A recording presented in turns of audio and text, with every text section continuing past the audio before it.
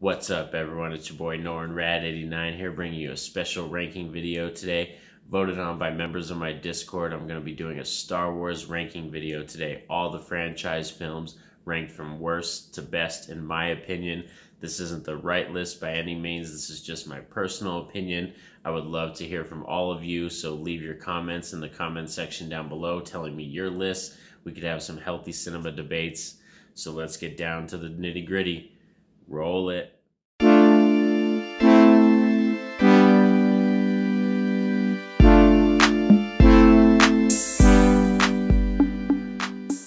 So we have 11 franchise films spanning many decades and many generations, but of course there has to be a bottom one, and coming in at number 11 for me is going to be The Last Jedi.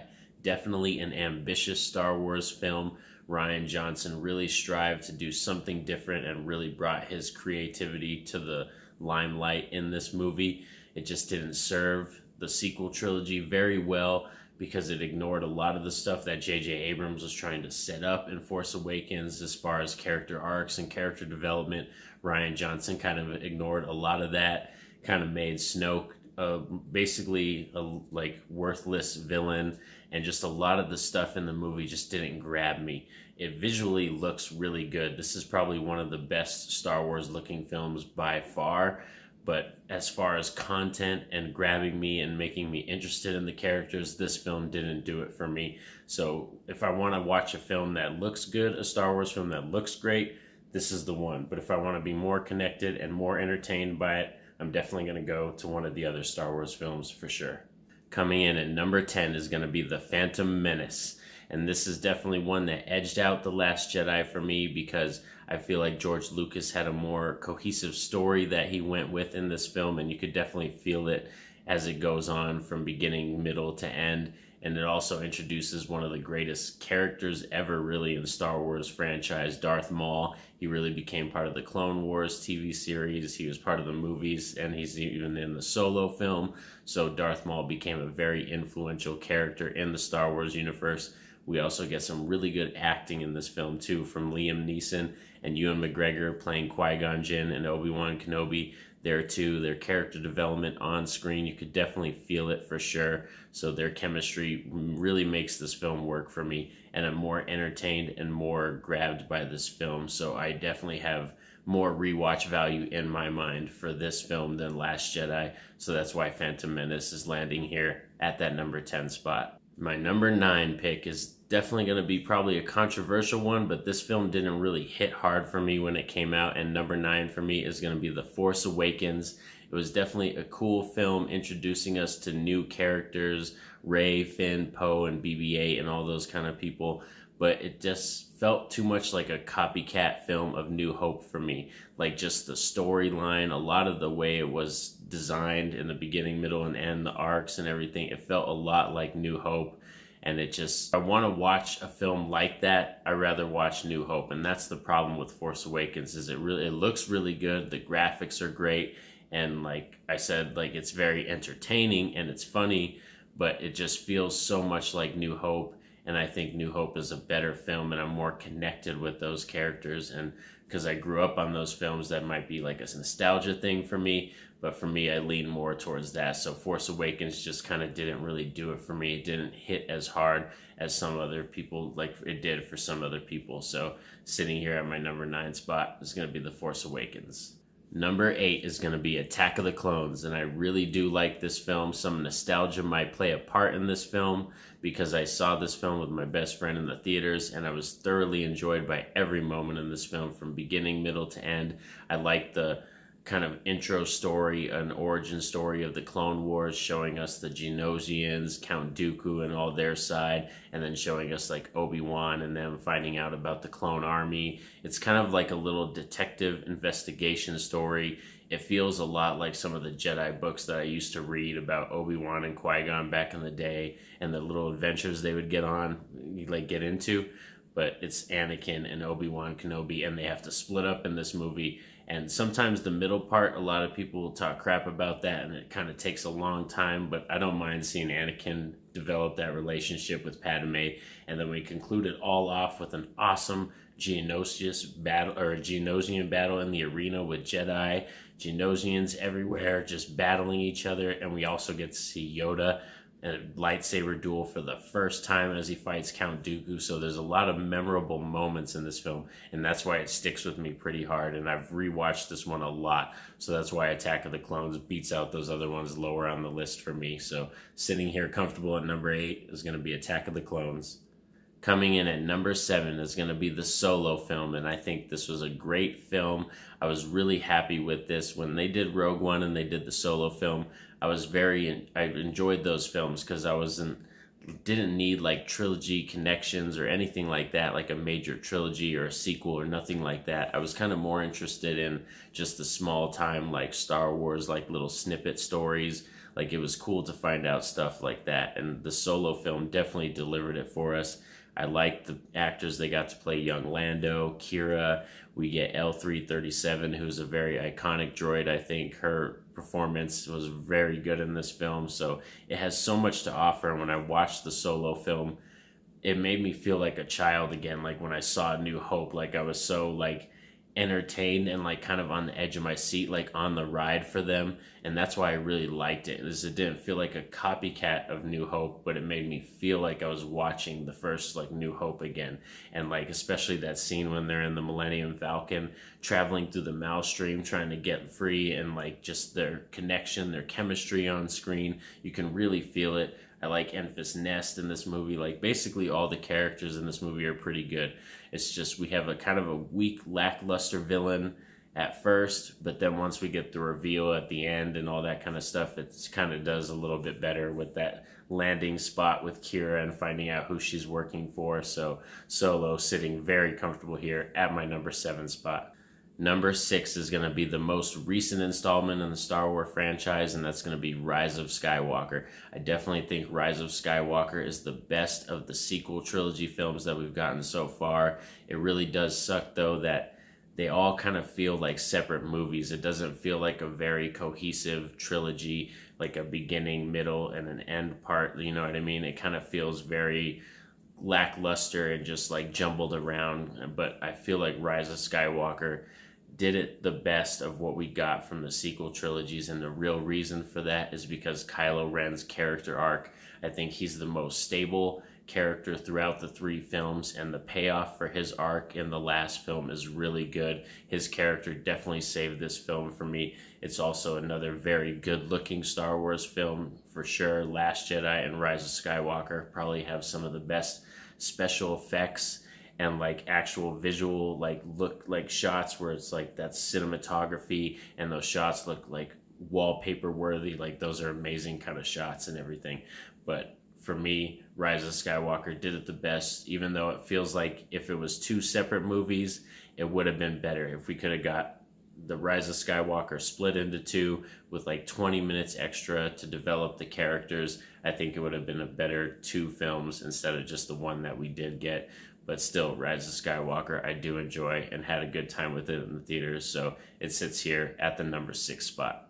Now we are here at the top 5, and before we get to the top 5, if you like the videos and the content that I've been putting out, consider dropping a like and hitting that subscribe button so you can stay up to date on all the videos I post. Now let's get down to it. With my number 5 pick is going to be A New Hope, the film that started it all, that brought us Star Wars for the first time, introducing us to characters like Luke, Leia, Han, and Chewie, and 3PO and R2. It's such an iconic, very important classic film. It's a lot of the graphics and some of the story stuff might be dated, especially when you come into like now, because these films stretch over so many generations and so many decades. So a lot of the Star Wars films now have so much more better graphics and just more stuff to offer that way. But this film still is powerful in its character development and the way that it takes you on this journey with these characters. And it's such a good family film. Like it really has something to offer everybody. Like you can watch this with your kids, you can watch this with your mom, your dad, or your wife. Like it's just a really great film that has so many important lessons to teach everybody. And like I said, it has so many iconic moments as well, giving us a lot of character's appearance for the first time, like Darth Vader, who's probably one of the best villains in cinema of all time. We get, like I said, some epic standoffs, great like actual space battles that were done with miniatures and everything. So it's some really cool practical effects and a movie that was definitely ahead of its time for sure. So New Hope sitting here at my number 5 spot. Coming in at number 4 is going to be Revenge of the Sith, the conclusion of George Lucas's prequel trilogy. Revenge of the Sith is definitely a very great and powerful movie in this franchise, giving us Anakin Skywalker and showing us his fall into becoming Darth Vader and the dark side. We get some really epic battles in this film, and it has some of the best action throughout the whole movie. Like Revenge of the Sith is one of those movies that from the beginning it grabs you all the way to the end. It is action packed. It's got some of the best lightsaber dueling in it. That final battle with Anakin and Obi-Wan, much respect to Hayden Christensen and Ewan McGregor. They put a lot of effort into learning that stuff, and their stunt doubles. That lightsaber battle came out perfect, and it was something that was teased for a very long time, and we knew it was coming, but it ended up being even better than what most people imagined it could be. We also get Yoda fighting Emperor Palpatine, so it's just really great stuff. Like, oh, so many like amazing moments in this film, and that's why Revenge of the Sith is such a powerful movie. Even though it's got there's some weird writing in it, and there's some connection scenes with like crying and some of the characters that it's kind of cheesy and kind of like B-movie status, but everything else in this film is just so powerful. And when I saw this in the theaters, like it was like a monumental, really important film. Like, and it just, I remember everybody screaming, yelling, being so excited. Like George Lucas really had a clear vision when he started his prequel trilogy, and I think that's why they came out a little better than the sequel trilogies, because he clearly had a destination when he started Phantom Menace and then went to Attack of the Clones and Revenge of the Sith. George Lucas knew what he was doing the whole time, and it very much shows in those 3 films. So Revenge of the Sith sitting here at my number 4 spot. Now we're here at the top 3, and coming in at number 3, I can't argue anybody that has this at the number 1, because I've seen most people's list and this is most people's number 1, but my number 3 is going to be Empire Strikes Back, the second film in the original trilogy. Definitely diving more deep into these characters that we love, giving us more background story on Han, where we get to meet Lando and see his relationship with Chewie and all them, and what became of them. We get Boba Fett's introduction in this film. Darth Vader is a more central character as well in this movie, where he's stalking them and really hunting them down. We also get Luke meeting Yoda for the first time and finally getting to meet his Jedi Master, who's going to finish his training and teach him the ways of the Force. It's just so many moments like that that just grab you in this film. There's a lot of epic one-liners in this movie, and just like the Hoth battle in the beginning, like it has so many parts in this movie that just grab you, and so many good looking set pieces and practical effects that they did and built for this movie. The Wampa design is really great too. The ships, the Imperial walkers, like there's so many important epic parts in this movie, and a lot of people love this film, and it is most people's number 1 or number 2, and I can't argue that at all, because this is pretty much like a perfect Star Wars film for sure. These top 3 for me are like hard 10s. Like I'd watch them any day, all day, and you're not going to get no complaint from me. So Empire Strikes Back is definitely an amazing, wonderful film, sitting here at my number 3 spot. Coming in at number 2, and if you guys have been paying attention, we have 2 films left, and you know which ones they are. And coming in my number 2 spot is going to be Rogue One.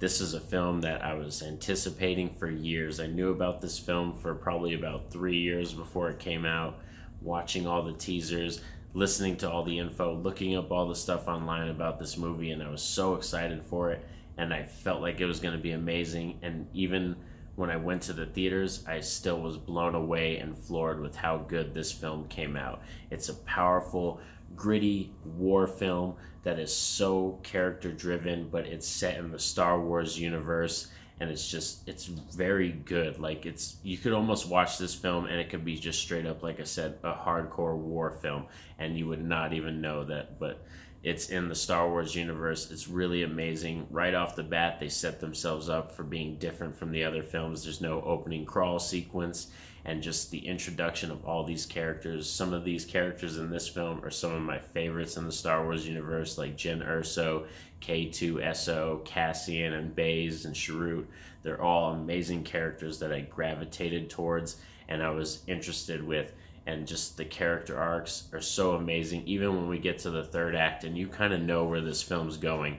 Like, by the time we get to the third act, you can kind of feel it, but it still has such a powerful payoff, an amazing movie that, like I said, it floored me when I went to see this, and that's why it's so powerful, and I love this film. Rogue One, I will always defend it. Is definitely a hardcore favorite of mine and rewatch. I've probably seen this one like 20 times already, and I'm thoroughly entertained by it every time I watch it. So Rogue One sitting here at my number 2 spot.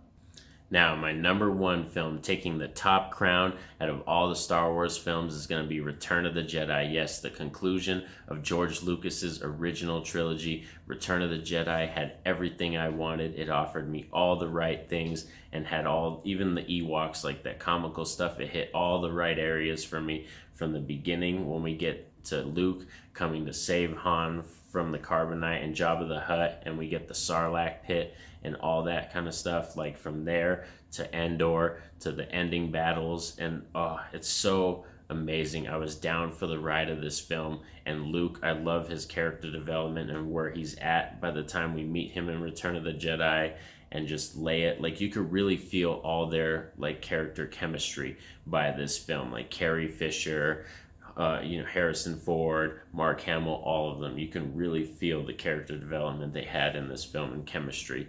And by this time, like they're on for the ride. This trilogy is taking on all cylinders, and that's what I really love the original trilogy, is because I feel like George Lucas did us the best, where he brought us New Hope, introduced us to this universe, and it was amazing. Then gave us some more with Empire Strikes Back, diving into the characters, giving us some cool reveals, and then capping it off with an amazing third film, Return of the Jedi, giving us some of the best conclusions and powerful payoffs for a movie that I've ever seen. And like I said, when Luke at that end, when he's able to pull his father back from the dark side and he helps him take on Palpatine, like it's just such a good payoff.